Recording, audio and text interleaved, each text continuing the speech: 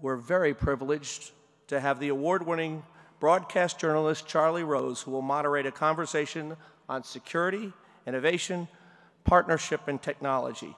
We are so fortunate to have him with us tonight, coming straight from taping his PBS show and joining us despite what will be, I'm sure, a very early wake-up call tomorrow morning. Mr. Rose, we are very, very grateful. Thank you very much. I'm honored to be here, first of all, because of all the things that you represent in terms of America's security, America's freedom. It's a great pleasure to be here. I would also be here if it wasn't a pleasure, simply because Mary Boyce would have made me come. So, there. I would have also been here because Jeff Bezos and I have been friends for more than 25 years, and we've had an ongoing conversation on and off television, and that's been a great honor for me. This year, 2016, marks the 55th anniversary of man's first visit to space. Alan Shepard and Yuri Gagarin spending a combined total of 2 hours and 3 minutes in the vast unknown. 2 hours and 3 minutes. But that effectively launched what we now know as the space race. Earlier this year, Scott Kelly, our own Scott Kelly, spent 4,000 times that on the International Space Station, during which time he and 12 other astronauts and cosmonauts from 7 nations lived together in conducting hundreds of experiments, which we will certainly benefit from. All around them, satellites launched by 78 different countries and organizations orbited, controlling everything from intelligence gathering to GPS to missile launch detection to Sirius radio. General Hyten and 38,000 men and women under his command worked 24/7 to monitor and navigate this international environment while simultaneously operating the Air Force's complex network of space resources to support and enable military operations around the world. And underlying all of this activity, an entirely new dimension has been added to the nation-based space race by Jeff Bezos and other space entrepreneurs who are working with agencies like NASA and Space Command, while at the same time independently pushing the boundaries on everything from more cost-effective launchers and payload delivery to space tourism to putting a man on Mars. General Schwartz's key themes of public-private partnership in space and America's key leadership role in technological innovations, past and present and future, provide a great jumping-off point for us to have a conversation this evening. I'm thrilled to be part of it, and I'll ask them to be seated, and we'll get to it. Thank you very much.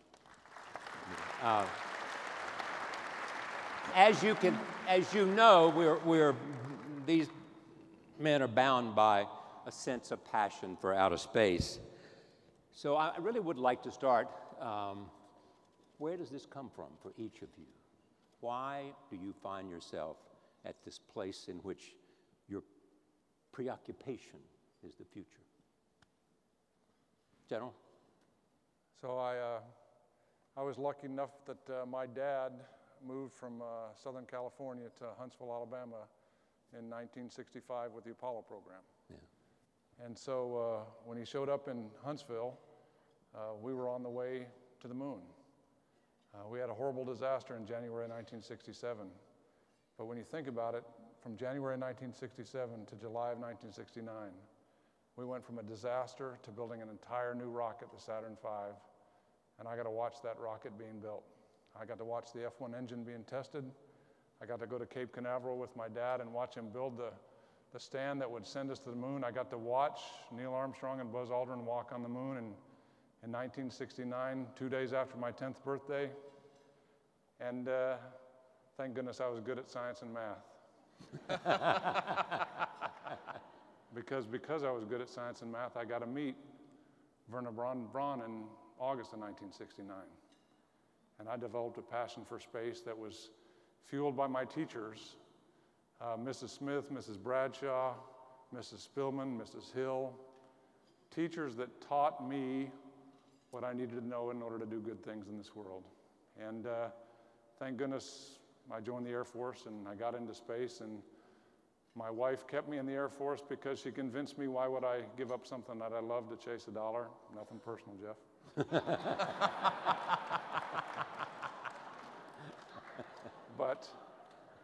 But I fell in love with the Air Force, and I fell in love with the military, and I got to be part of something that changed the military forever, because every mission that takes place in the world today is critically dependent on space, and it's the space capabilities that come from our United States military. Tonight, GPS. 7 airmen, average age 23 years old, are sitting at Schriever Air Force Base today providing GPS for the entire world, and most of you got here tonight with GPS somehow. It's really remarkable when you think about it. I'm just very lucky. Scott? Yeah, my story is probably the complete opposite. I was a very poor student growing up. I know everyone thinks like the astronauts are the smartest guys in the class, and I was not that. I was looking out the window or looking at the clock, trying to will it to run faster. And despite my efforts, I still managed to graduate in the bottom half of my high school class. And I actually went to a college by accident, which means I applied to the wrong college. And I show up at the University of Maryland in Baltimore County, and I'm like, hey, when's the football game? And they're like, that's in College Park, and you were at the wrong place. And I'm being absolutely serious. I'm like the only guy that's ever gone to the wrong college. But one day I'm walking across campus and I go into the bookstore, not to buy a book, because I'd probably never bought a book before, to buy like gum or potato chips or something. And I saw this book on the shelf. And it had this I felt like I was a patriotic guy, and it had this red, white, and blue cover and this title that showed motion in a very positive direction. And I picked it up and I started looking through it, and it got my attention, and I purchased it and brought it back to my dorm room and lied in my unmade dorm room bed there and read this book for over the next couple of days. And it was the story of the original fighter pilots and test pilots that became the originally Mercury, Gemini, and Apollo astronauts. And it was the right stuff. And the way Tom Wolfe wrote this book, he described these guys with characteristics that I felt like I had in myself, despite the fact that I was this 18-year-old kid that had never really done anything. And I decided right then and there, I was going to just try my hardest to be like these guys. I didn't know how I was going to do it, but I was just going to approach it step by step in very small steps that became kind of like this giant leap. So I changed schools, I changed majors, I got into the Navy, taught myself how to pay attention and study, and just worked. Yeah, I just worked really, really hard, and I was really lucky, I think, along the way. And I think, preparation, timing, luck has a lot to do with things in life. But for me, it started with a book. Thank you. Awesome. Jeff? Well, it's you don't choose your passions choose you. And I watched Neil Armstrong step onto the moon when I was 5 years old. Had a big impact on me.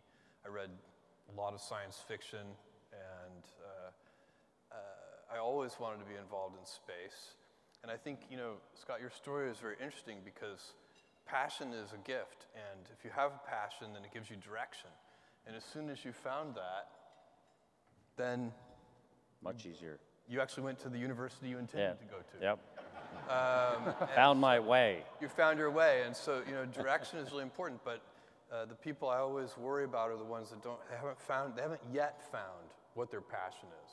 And once you find that, once you're mission-oriented, the rest of the world starts to look simpler. It was Armstrong, though. Oh, yeah, Gave 5 you years passion. old. I remember it, I was with my family and watched it on that black and white TV, and I could just tell how excited they were and picked up on that.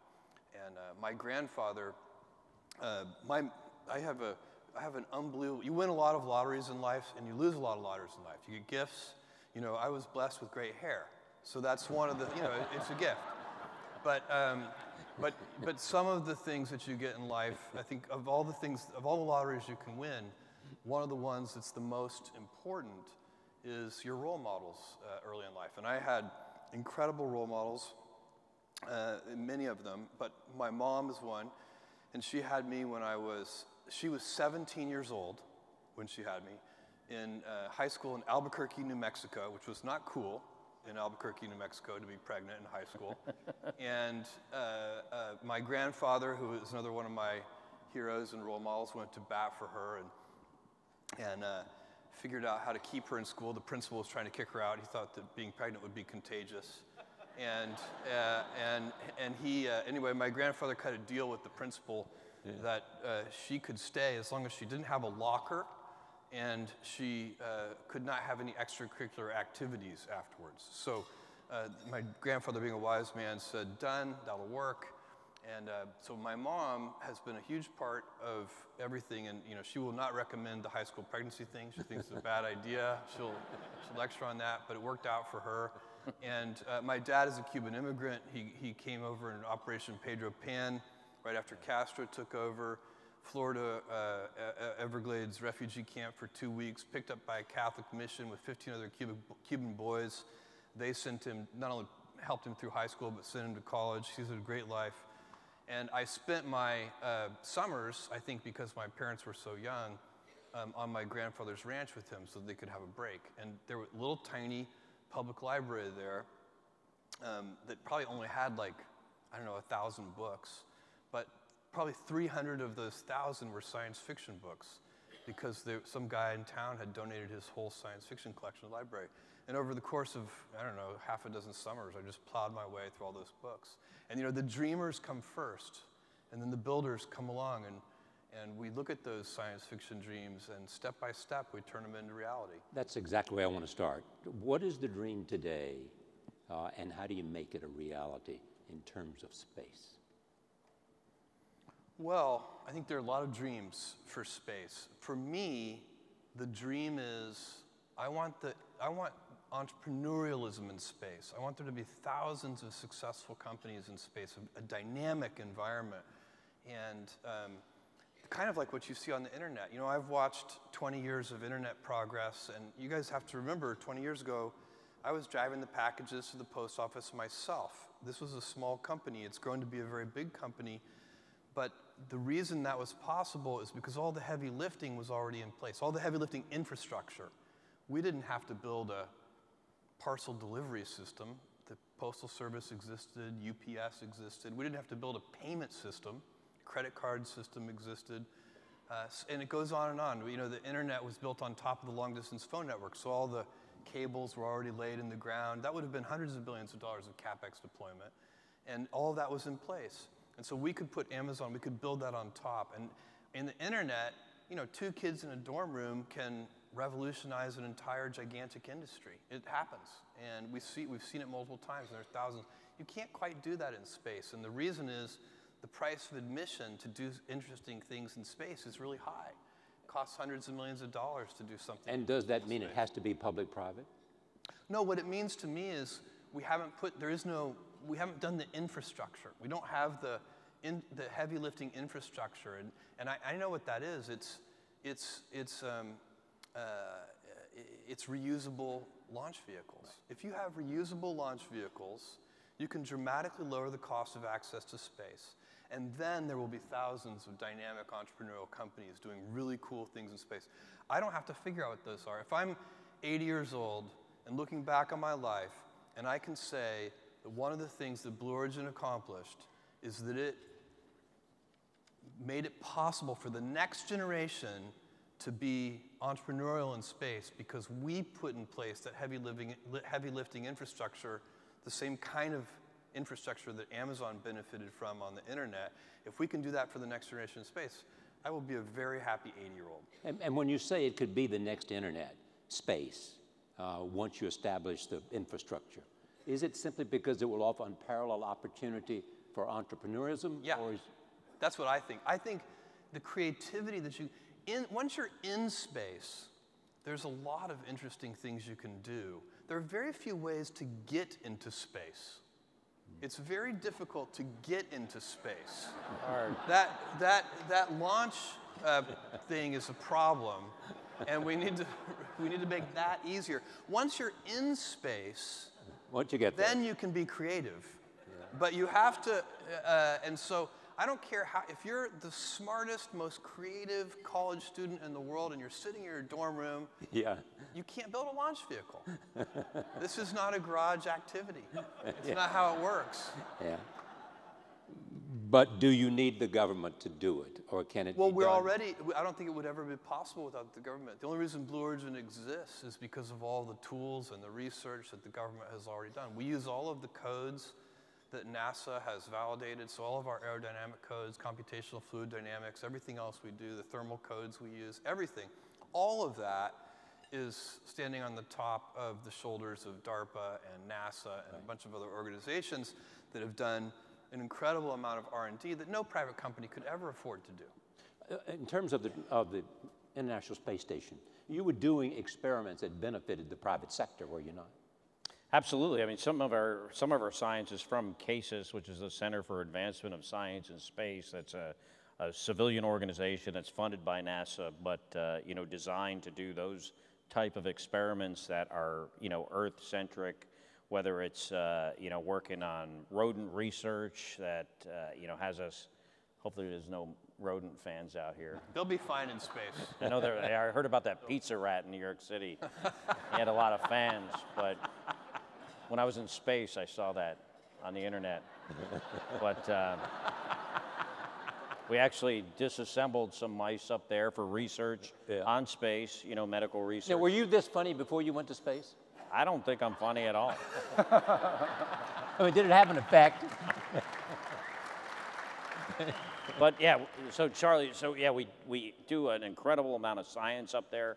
400 scientific experiments over the course of the year I was there, and I need to give a shout out to one of my colleagues, Tim Coper, and his wife Dawn are here, and he was the guy that I turned over the command of the space station to. Yeah. So we were in space together. Now, unfortunately, he's an Army guy, and I was in the Navy. But Go Air Force. I hope in the next 10 years or so, Army might win the Army-Navy game. Yeah. I would hate to think a whole like generation of Army personnel would never see them win a game. But we do a lot of science up there. Yeah. We got off track. What do you think was the most dramatic change in you, now that we can compare you with Mark? You know, there are physical changes you experience being in It made you shorter? I actually stretched. Yeah. The media really was interested in that, how much they said I grew. He's actually only this tall. I grew like 2 feet. Actually, I stretched an inch and a half, and as soon as I saw him, he made me turn around, and we stood back to back, and we were the exact same height. So, but we lose bone mass, muscle mass. There's effects on our vision. There are other, you know, effects from the radiation environment. But does it change once you get back, or is it done for good? You know, I think in most cases people regain the bone, the muscle. You know, it took me about 6 months to feel back to normal. The radiation effects are hard to quantify. You know, you may never know what those are, but you know, the space environment is a harsh environment on our physiology, but we're also learning a lot on how to mitigate those effects. Right. So you know, we have issues with our vision, but that's one of the reasons why I was there for a year, and other folks are doing these experiments to figure out like what's causing these problems. So when we start flying more people in space, it's not going to be an issue. So yeah, spent an incredible amount of time doing science, and we got people up there today doing the same thing. Is the technology that we will have to master and the innovation necessary essential for America's competitiveness in the world?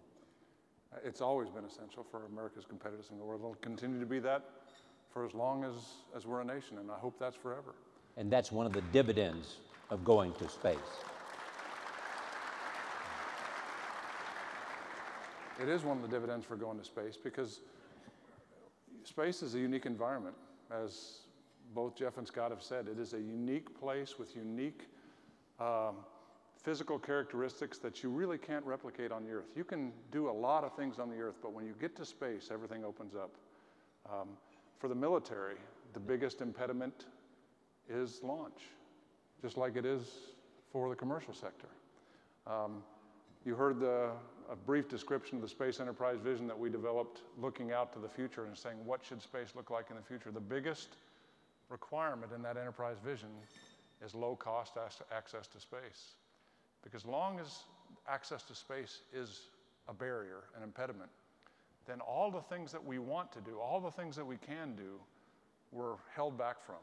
As soon as we cross that barrier and space becomes accessible to large numbers of people, large numbers of access, then everything becomes different, and we have to get there. And so what else is essential to that, Jeff, in addition to reusable? Well, that's a gigantic one. So that, I think reusability is probably 8 of 10 points. If you want to lower the cost, I think with just reusability and practice, so the practice effect with humans is unbelievable. Basically, every single thing that we practice, we get better at. Right. And they say that if you're going to have a surgery, make sure your surgeon is doing that surgery, 5 times a day. That's ideal. If that surgeon is doing that 5 times a day, they're going to be very good at that surgery. So we get good at the things we practice. The most used launch vehicles in the world maybe fly 12 times a year. It's just not a lot of practice. Anything you're doing a dozen times a year, it's always a little scary. You're not confident about something that you do a dozen times a year. So we need practice, but that's part of a flywheel. It's part of a circle that you need to get spinning. And the key is if you cannot reduce the cost of access to space if you throw the hardware away. This is precision hardware. It's very expensive to build. It has to be validated very, very carefully. And we need operable reusability. It's not reusability if you bring it back, take the whole thing apart, inspect it. We don't fly a 747 on our vacation trip to Hawaii. And when it gets to Hawaii, they disassemble the whole thing, inspect every part, reassemble it all. That would decrease the reliability of that plane, not increase the reliability of that plane. That's where we need to get to. We're far away from that, but that's Blue Origin's mission. That's what we're trying to do. That's a game changer. If we can build a big orbital vehicle that is reusable, real operable reusability, that's a game changer. I wanted to say General Hyten's thing, a lot of people, ordinary people who don't know a lot about space, have no idea what a linchpin access to space and space assets are to our national security. However big you think it is, unless you know a lot, it's probably bigger. And right now, we do have adversaries in the world, and they know, that if they initiate a conflict with us or one of our allies, it's not going to end well for them. And a lot of that has to do with our advantages and technological advantages in space. That was Who is our biggest rival in this? China? General Hyten's job until very recently. In terms of the competition in space, is it General China? Hyten would. China and Russia. And the Russians both are two. They're the two biggest competitors. I prefer to call them competitors. And oh, by the way, I don't mind competition. I don't think any American should mind competition. But if you're in a competition, what's the goal? To win. And if you're in the United States military, there's only one place, and that's first.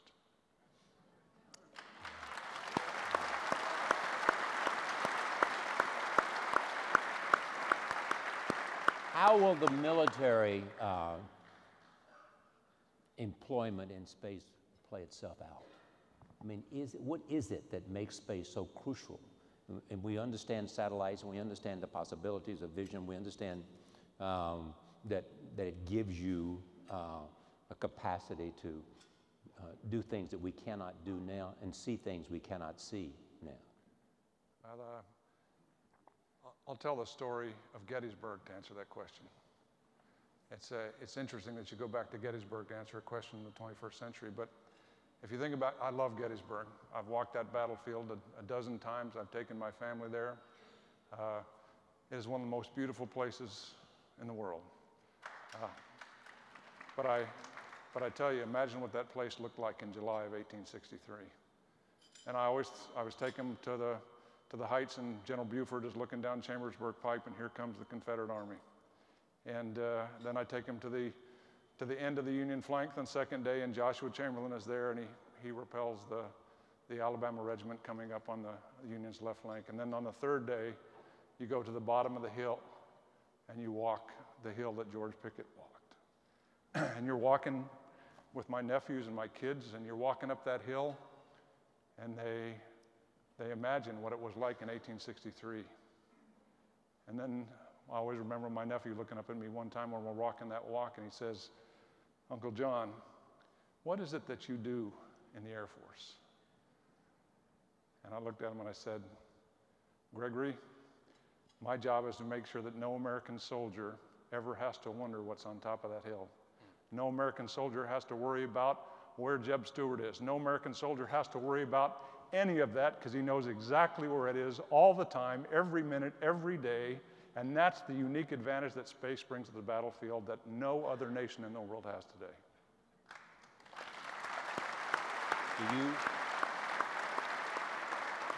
Do you have the resources to do what you believe you have to do? So we have the resources today. The question is, will we have the resources 10 years from now and 15 years from now? Because, as Mr. Bezos said, we have adversaries that have been watching us. And if you have an advantage in the world, the advantage is not forever. And so we have adversaries that are building capabilities and weapons to deny us those capabilities in space. And that means we have to be able to defeat those capabilities and those weapons. We see them, we know what they are, they're not a mystery, we know how to defeat them. What we want to do is we want to avoid war in space. We want to avoid war altogether. What would war in space look like? War in space is an extension of war on the planet. There's no such thing as a space war, Charlie. It's just war that extends into space. But if it extends into space, it can get really ugly. Our adversaries have built capabilities that can create massive amounts of debris. The last time the Chinese shot down a satellite in 2007, they increased the number of objects in space 10%. Scott Kelly, when he was on orbit, he had to maneuver 3 times to avoid that Chinese debris. If we go to war in space and it goes kinetic, the environment that we all dream about, that we all look at and just marvel at, that we all want to go. We want to go to Mars. And if we destroy that environment, we can't get there. So we have 2 jobs in Air Force Space Command.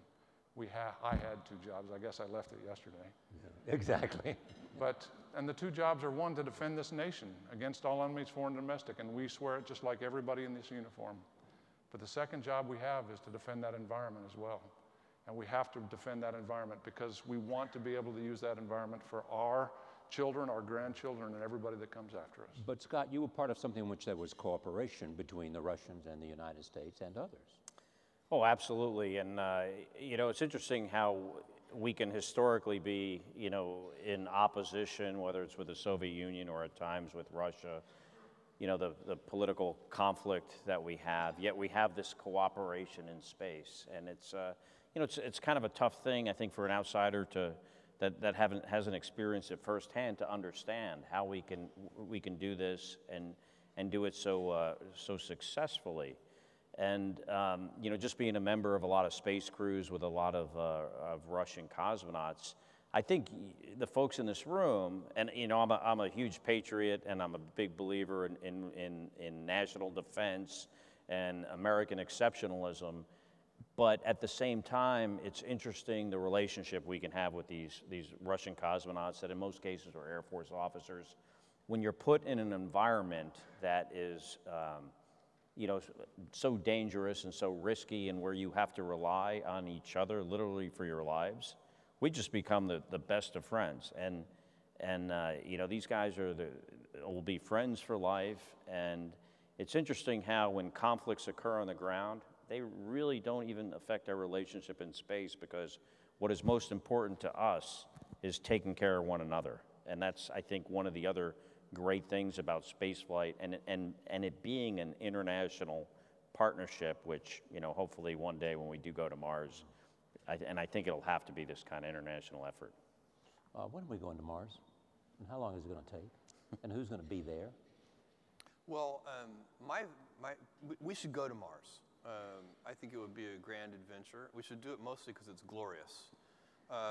It's hard to come. Is this like landing a man on the moon then? In the foreseeable future, it probably is. for the pride I don't of the like thing. that. There are many arguments that get made about Mars and space travel in general. Why go? What's the point? My own view is I don't like the Plan B argument. So one of the common arguments for Mars is we need to back up humanity on Mars in case something happens to Earth. And let me tell you, we have explored this solar system. We've sent robotic probes to every planet in this solar system.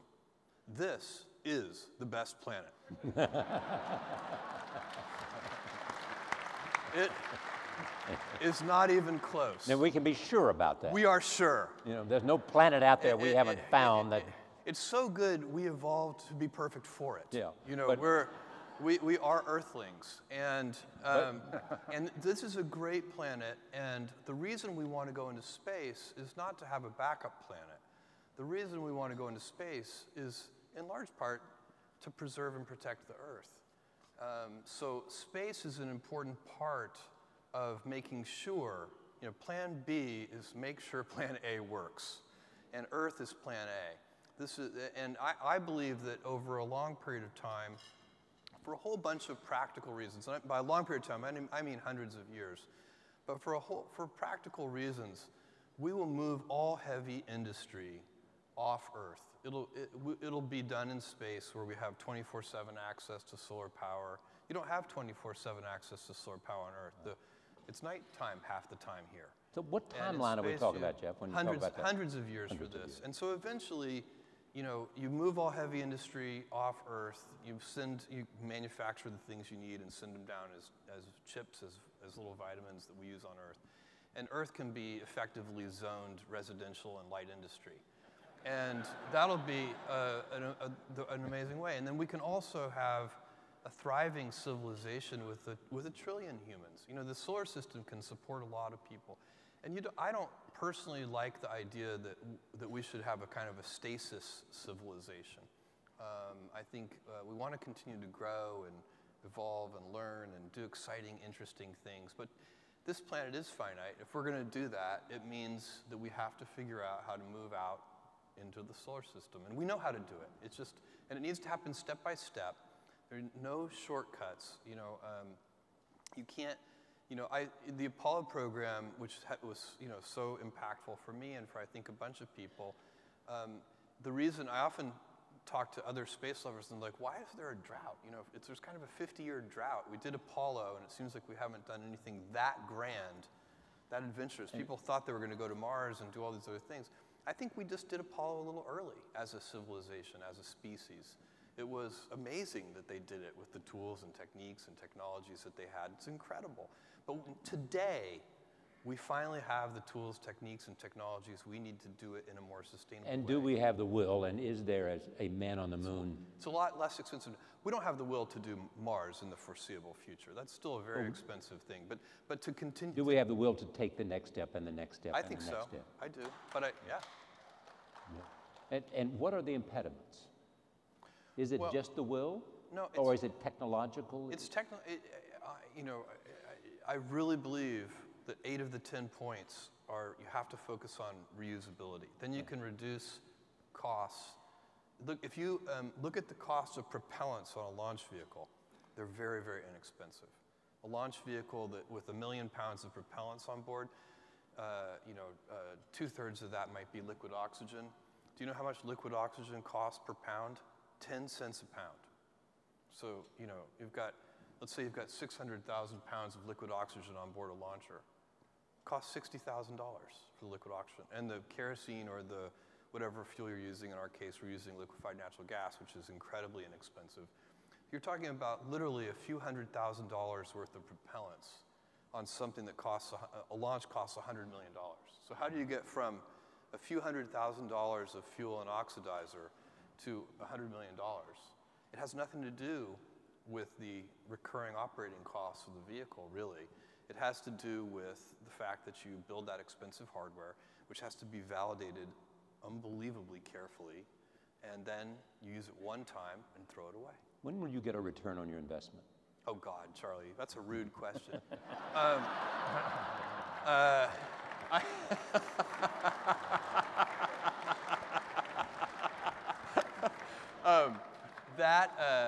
You know, I get asked that question from time to time, and It's more about the Amazon history than it is about. You have to be, to do a for-profit space company, you have to be very long-term oriented, which I am. But this is you have to remember that, you know, nobody would go into the space business by, you know, in the kind of force ranking all of their highest return on invested capital opportunities. I always tell my friends, look, if I were just going for the best returns, I'd start a new salty snack food business. You know, like, how can you go wrong with that? You know, that's gonna Or buy a newspaper. That's going to work for no. That's also not a good choice.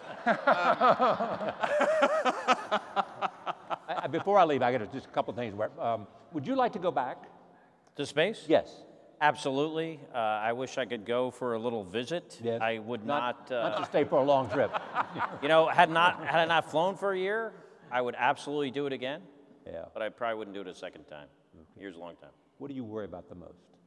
What do I worry? Actually, what I worry about the most is, since we're talking to industry, I actually worry a little about you, because we have adversaries that are going very fast, and our nation has to go really fast.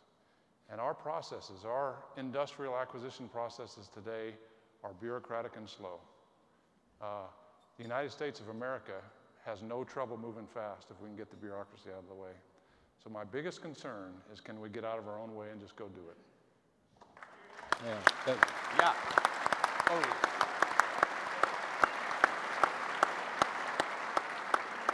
Thank you very much. Thank you. Thank you, Charles. Thank you. Thanks, Scott. Thank you, Charlie. Very nice to meet you. Thank you. Thank you. Thank you. Thank you all very much.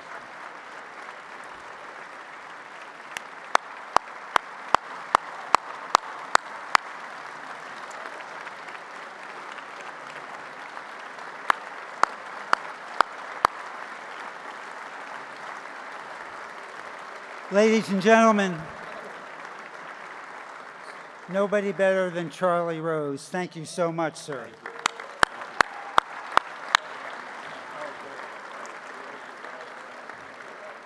And let me just conclude by saying that here we've had the son of a rocket scientist, the son of a Cuban immigrant,